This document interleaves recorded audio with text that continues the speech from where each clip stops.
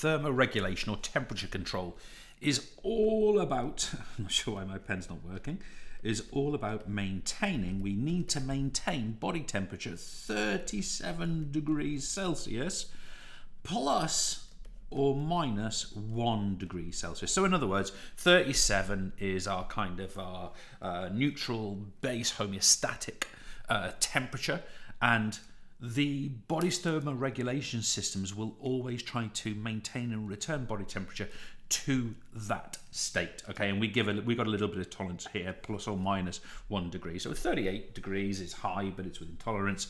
36 degrees is low, but it's intolerant. So just bear that one in mind. Now, how does this happen? Well, first of all, I'm just going to put a bit of a secondary image in here. Hopefully that's going to appear for me. Not sure why it didn't. There we go. That's right, there we go. I clicked the wrong layer, apologies. Obviously we've got a brain here, and I want to introduce you folks to this little part of the brain just here, and I'm going to refer to this part of your brain, or one's brain, as the hypothalamus. Okay, so we've got the hypothalamus here. And this hypothalamus is really, really important in terms of thermoregulation. Why? Because it receives information. So for example, the hypothalamus receives information from thermoreceptors. Okay, so we have got thermoreceptors that are in, for example, the blood. We have got thermoreceptors that are in, for example, the skin. Of course, both of these locations are capable of sensing increase and decrease temperature. And what these do is these receptors, they feed that information back to that hypothalamus as previously mentioned. And that hypothalamus then has the capacity to stimulate responses to that change in temperature. So let's say we have just started exercising, we're legging it down a track, we're in the gym and we're lifting some weights, we are going for a brisk walk in a beautiful countryside, let's say in Hampshire, which is where I am in the south of England right now. What's going to happen in that situation, of course, is the body temperature is going to increase. Likewise, if we're in very, very cold conditions, we get into cold water, for example, or we go mountain walking and it's a very, very low temperature or a brisk wind or whatever it happens. We've said brisk twice and I've never say brisk ever. But anyway, let's say that's the case. What is it that the hypothalamus can do? What can, and if we were to picture it, obviously it'd be sort of, let me change colour, it would be here, wouldn't it? Be somewhere kind of in there. What can this hypothalamus do? So let me give you some examples. So the first one, it is capable of vasodilating or vasoconstricting, S in there, constricting, vasodilate or vasoconstricting of arterioles. So just to be clear what we mean by this, the smaller arteries, obviously blood vessels leaving the heart, the smaller versions of these, okay, if this is our artery, within it, if we have sort of the opening there, we would call that the lumen, but within this, we have a layer of kind of smooth muscle like this. And when that muscle contracts or constricts, it will push inwards, squeeze inwards, and of course what it will do is it will make this lumen ever smaller. So maybe it will go down to this sort of size, for example. If it vasodilates, this smooth muscle will relax, lessen its tone, and then this lumen will become bigger. Okay, not quite the same scale those, are they? But you get the idea. Now, so what would happen? If we were in hot conditions, for example, we would get vasoconstriction. Let's call this C for constriction. We would get vasoconstriction going to going to the core of the body. So if we were in hot conditions, or we were getting particularly hot, we would get vasoconstriction going to the core of the body, the internal part of the body. Why? Because that is sort of like deep tissue. It's hot in there, it's warm, and then the blood will remain warm. Whereas if we were to dilate the arterioles leading to the skin, then what's going to happen? The blood is going to pass by the skin in greater quantities, and as a result of that, it's going to experience a cooling effect. So you might notice, for example, that when one exercises, the skin becomes redder. Why? Because we get vasodilation of blood going towards the skin, becomes redder in essence. Now, of course, in cold conditions, the opposite might happen, right?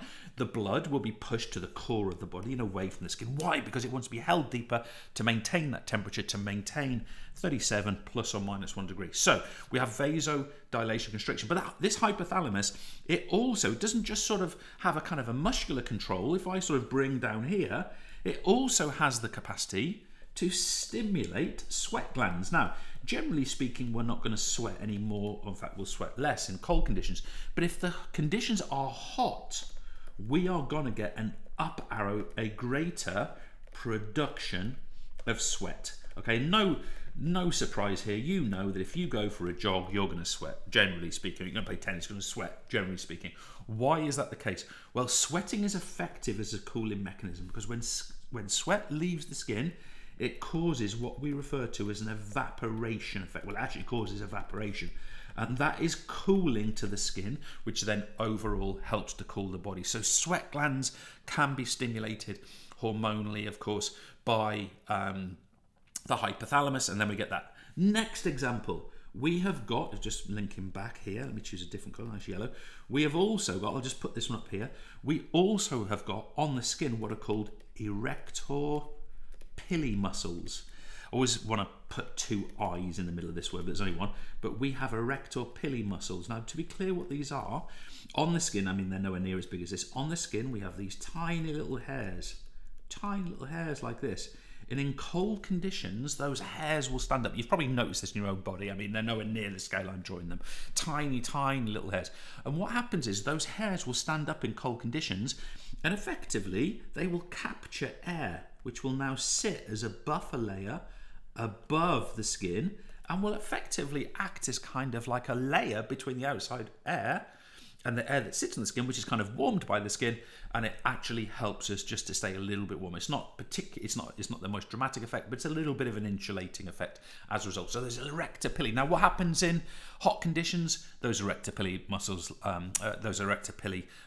they relax, and of course those little hairs drop back downwards to sit against the skin, and we don't carry as much air in that kind of layer above. And then finally, folks, and I'm sure this has happened to you on many an occasion, if I just sort of scoot all the way down here from the hypothalamus, we also have skeletal muscles. Now, you will know that skeletal muscles generally are controlled by the somatic efferent system. Okay, what I mean by that is that skeletal muscles, you know, like the muscles of your shoulders, of your upper arms, of your legs, generally speaking, you will control those consciously, voluntarily.